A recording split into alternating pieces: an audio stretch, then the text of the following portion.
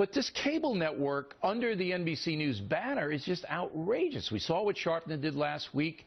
He's dishonest in the way that he presents material on the air. We saw the Bashir attack on Sarah Palin, which was just off the chart. He got fired because of it.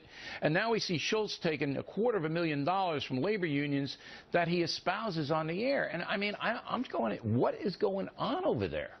Well, to me, the issue with Ed Schultz, I wouldn't put him in the same category as the others you mentioned, is disclosure. If it had not been for a website that brought these figures out, we would not be talking about it. No, you couldn't. Look, Howard, you couldn't do that on the Fox News channel. I submit you couldn't do it on CBS or ABC News. You could not take that kind of money in any capacity, whether you're a commentator, a janitor, and you can't do it.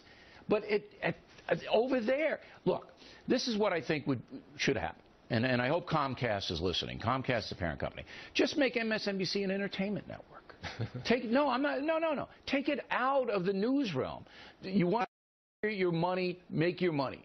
You want to be a left-wing network, fine. I don't have any beef with that. But you're not a news network. You're an advocacy network. So take it out of the news banner, put it on the entertainment band. Oh, my goodness. I think my head is going to fall off from the irony. No, but Bill, how do you not realize this? I mean, you set it up so it's the most obvious thing imaginable. It's just entertainment. It's entertainment. It's, quote, out of the news realm. Out of the news realm. You're not news. You're not news. It's a left-wing group. Just call it entertainment. Call it what it is. That is all true about Fox News, minus left-wing and add right-wing. Okay, everybody knows that. Sean Hannity, the biggest partisan hack that's ever been on TV in American history or in human history. What, you're going to sit there and tell me that you, O'Reilly, are not conservative? Is that what you're going to tell me? I mean, you name the person on Fox News, the only somewhat objective people on Fox, and they're still not even fully objective, Chris Wallace and Shep Smith.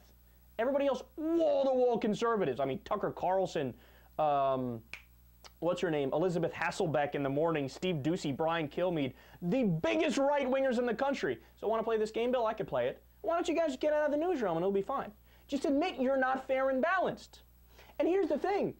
MSNBC at least admits that they're progressive because they have the whole lean forward thing and they're self-described as progressive, right? So they're more honest about it. Fox pretends like they're straight news. They say, we are fair and balanced. We care about the facts. We're high-minded. And just the fact that Bill O'Reilly has this inability to realize that his network is even conservative shows you that he's so much less objective than the people on MSNBC.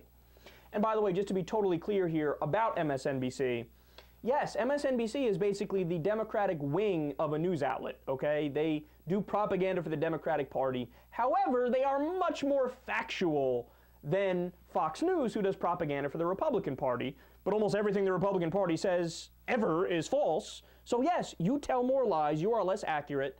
MSNBC is more accurate, even though they are doing the Democratic Party's work. And then CNN has their own problems as well with their neutrality bias, where you always call it 50-50.